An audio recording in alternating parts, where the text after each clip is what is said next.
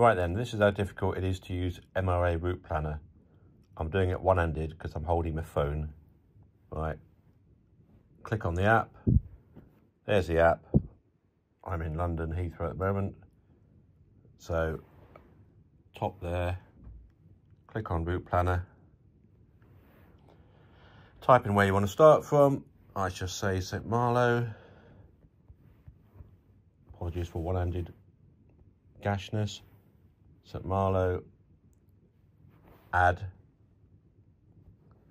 Obviously you can put in an actual address like a hotel or something. I don't know, let's go Bordeaux. Bordeaux. Click. Add. San Sebastian.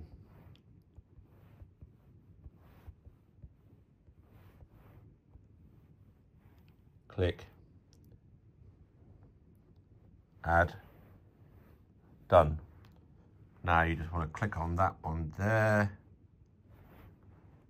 And there's your route. Done. Obviously you can have many waypoints. You can do whatever you want. You go onto the menu and route options. You can avoid highways, ferries, toll roads, dirt roads, whatever you want to do.